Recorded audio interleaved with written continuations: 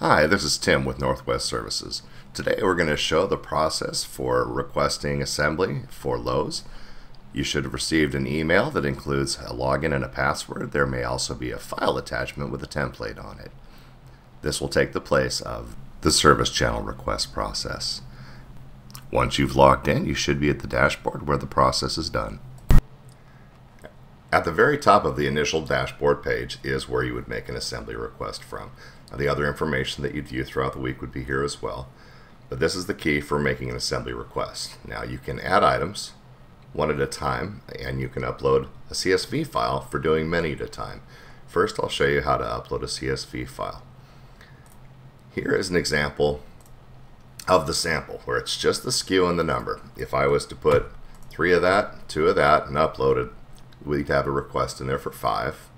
Or if you can't remember what the SKUs are, I've also included, and it should be attached in this email, a template that has all of them. And I'm going to go ahead and put in 3 of this item, 3 of this item, 3 of this item. So you'll be able to search for the individual items, say how many of it is, save it, and then for the upload request, we're going to go ahead and open that up. Upload CSV, confirm, and down below the total should change here in a moment. There we go. And now we have a total of 9. And here's the pick list that results from that upload.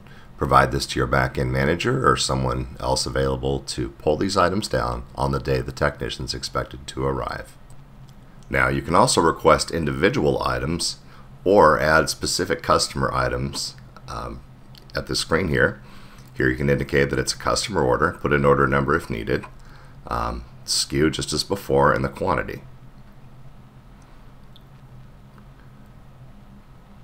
Now you'll notice once it's created, the pick list will look a little bit different.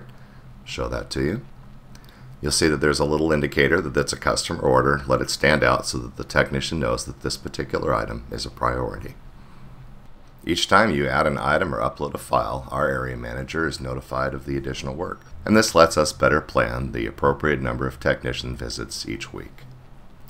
Thank you for watching our video, and please call or email if you have any questions, or if you'd like any new logins set up or have any suggestions on how we can improve the process. Just reach out to the number or email below. Thank you.